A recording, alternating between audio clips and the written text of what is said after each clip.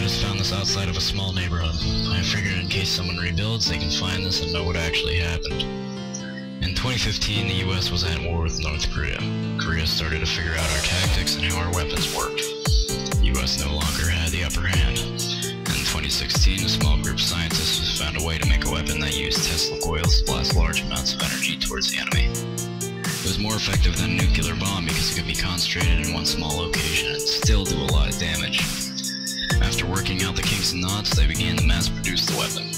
By 2017, almost every company that owned a factory was mass-producing it.